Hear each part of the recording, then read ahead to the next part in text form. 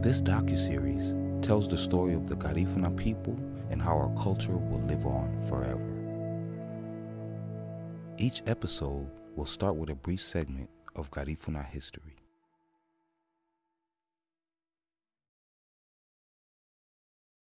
The Garinagu, plural for Garifuna, are descendants of Carib, Arawak, and West African people. The British colonial administration used the term Black Carib and Garinagu to distinguish them from yellow and red Carib. The Amerindians, who had not intermarried with Africans, are still living in Lesser Antilles, Dominica, St. Vincent, and the Grenadines. Today, the Garifuna live primarily in Central America. They live along the Caribbean coast in Belize, Guatemala, Nicaragua, and Honduras, including the mainland, and on the island of Rotan. There are also diaspora communities of Garinagu in the United States, particularly in Los Angeles, New York, Miami, and other major cities.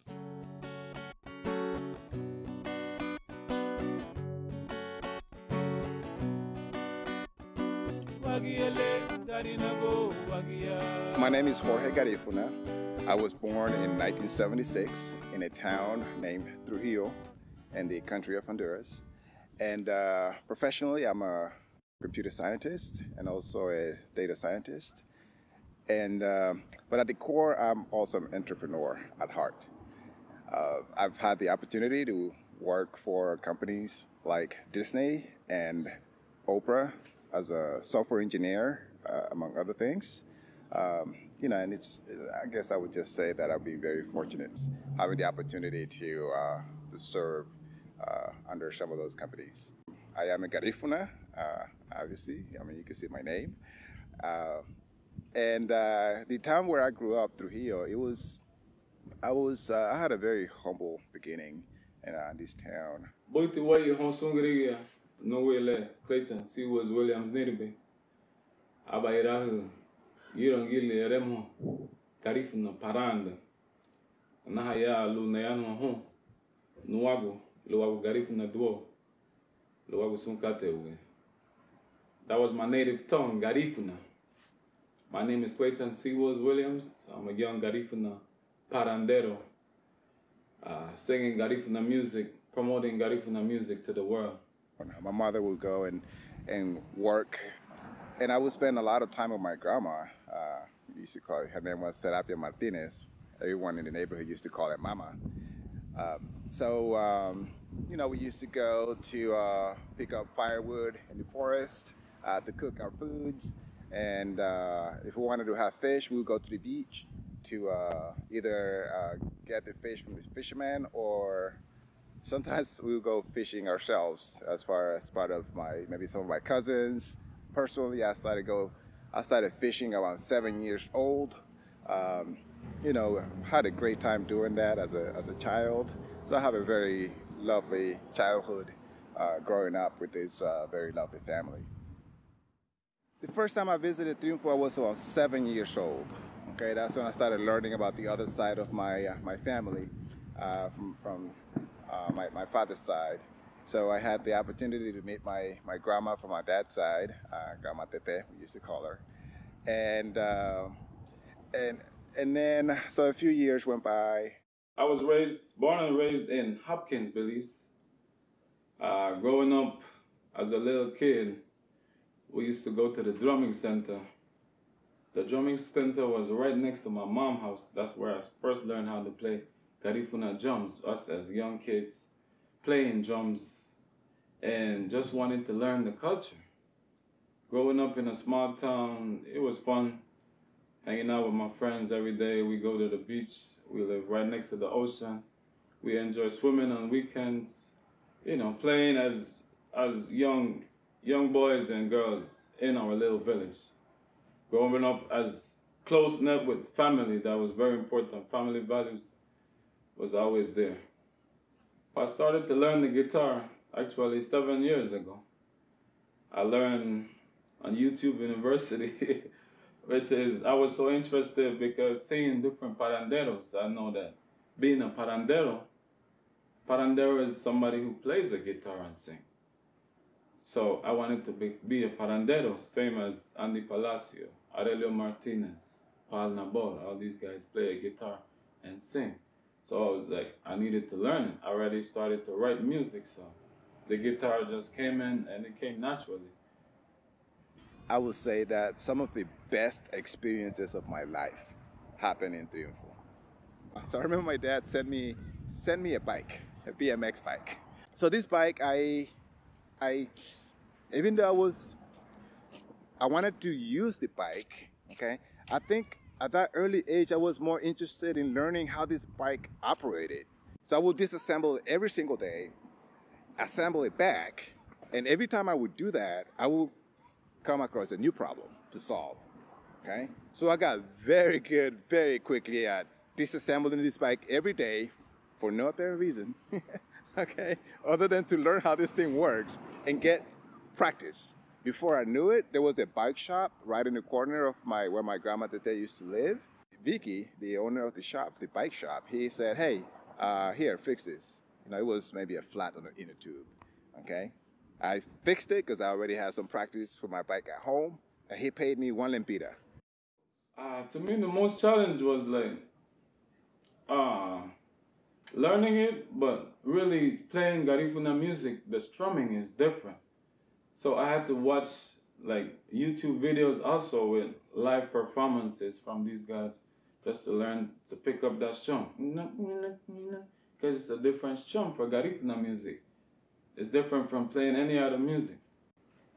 So that was a challenge. I didn't have a Garifuna mentor or anybody that showed me how to do strumming. I just, like I said, I would look at videos, or if somebody's performing live, that's where I would go and see how they do it and the movements of the hands and so forth. So, but I also would play with different people who come to the drumming school, tourists or whoever bring in their guitars. I'm like, can I join you guys in a jam session? You know, practicing my chords as well, trying to get better at it. It was an everyday thing. My mom would be like, I'm up 3 a.m. Casa Badiba, what you doing up so late? I'm trying to learn the guitar, learning my vocals and stuff like that. Same principles that I used with the bikes in Triunfo, as far as disassembling this thing every day for no apparent reason and reassembling it again, I took that and it transitioned very well into computer.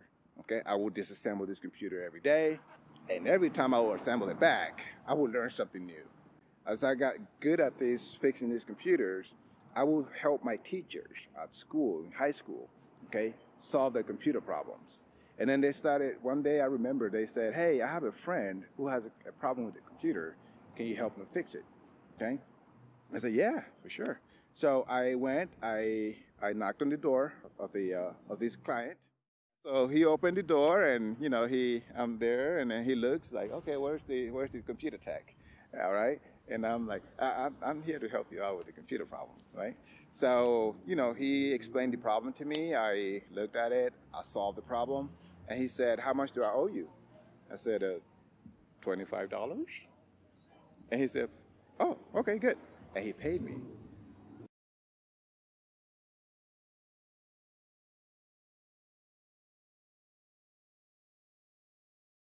We get it. We're ready for tonight. Oh, yeah.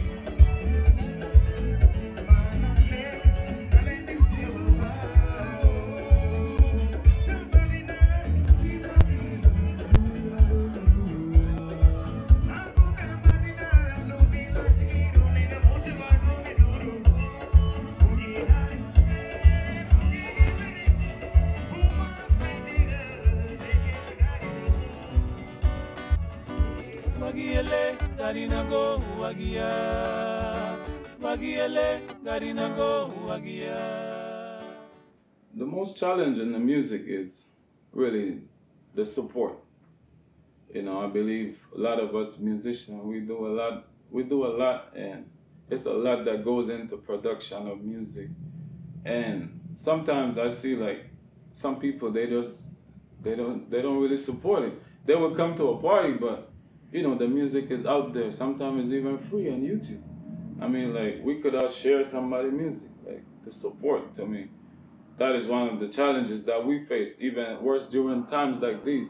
During the pandemic, we didn't get the opportunity to do a lot of performances, so we had to go online, started to stream, and sometimes you will see you still don't get that support, even though people at home doing nothing.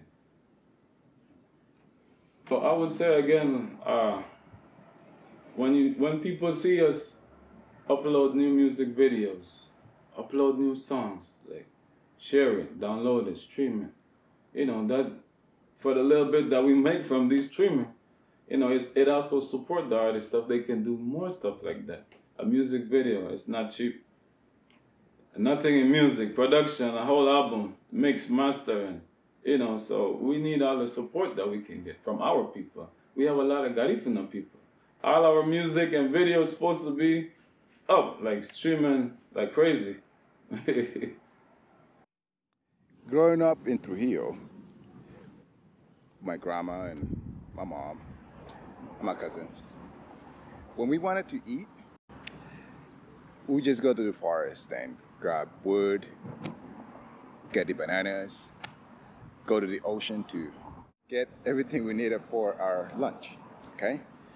How much money did we need for that? Almost zero. Most of the thing that we needed was our own energy, okay, to go out and grab the things that we needed. Obviously, we living in a world today when that is not necessarily the case, especially as a Garifuna culture, okay? We are dispersed across different parts of the world. Here in the United States, it's just one segment, but then we're also in different countries, including Honduras, some in Nicaragua, Guatemala, Belize, including Germany, Japan, and you know, and so on and so forth, just to name a few.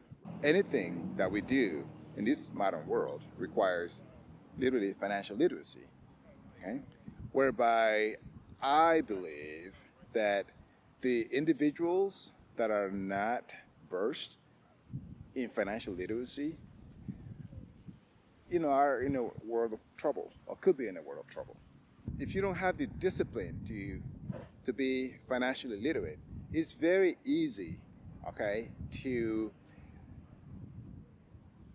just think that, oh, it's just $1 or it's just 50 cents, right? But one thing I learned early on, after getting my first real job, okay, was that it doesn't really matter how much you make. At the end of the day, what counts a lot more is what you keep, okay? It's what you keep, right? So when I realized that, it made me learn and try to understand a lot more as to what it takes to keep more of what you make, not just spend it all, because it's very easy to spend it all.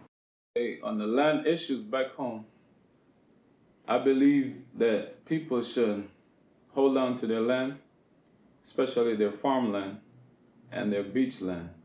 I've seen and heard of instances where people come and purchase the land from the locals for a little bit or nothing. I believe that we need to really hold on to our land. And also fight for the land that like the government or whoever trying to take from us. We gotta come together and fight for it. We've known to live along the coast, okay, which is considered prime land, okay. Now, we've been living there since our inception into this country. However, now we have what they call globalization, okay, and that is starting to affect us as a community, okay, because now we have our land that is desired by external entities. And my understanding, based on my observation, is that they're willing to do anything it takes to get some of those land, including going after owners and our people to pretty much terminate them, okay? Exterminate them, to murder them, right? So that's my understanding based on my observation. I believe we gotta come together in whatever means. Maybe the Garifuna Council could, you know, bring people together in however way they want to do it. We all live in small communities. It won't be hard to bring our people together, I believe, and then we go from there. So we do need a lot of help, okay? And then we're doing our best. We're trying. There are in the education sector, we also need assistance. At the moment, some issues Garifuna faces, we, the grown-ups or the elders, are not speaking the language to the younger ones. So it's affecting the language. How will it live on if we're not teaching? If we're not teaching our kids how to cook the food, how to play the drums, how to speak the language. So I believe that is something that we need to work more on that. You know, talk to our kids in the language. Now a lot of young kids now speak Creole at home. Back then we only speak English and Garifuna at home. Knowing from my mom, she was like, nobody couldn't speak any other languages at home if it wasn't English or Garifuna. Or for the people who come from Honduras or wherever, that includes with Spanish. I mean, maybe somebody could start like an online course, maybe. Say, Garifuna for young people. Garifuna course or online language course. Yeah, we're here tonight, showtime at the Prince Hall. Seawoods, G King, a lot of different artists. Today is a Garifuna celebration, so we getting ready for tonight. Yeah.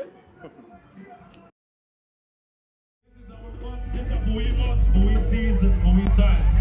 I don't know about you, but I like Garifuna every day. I don't care.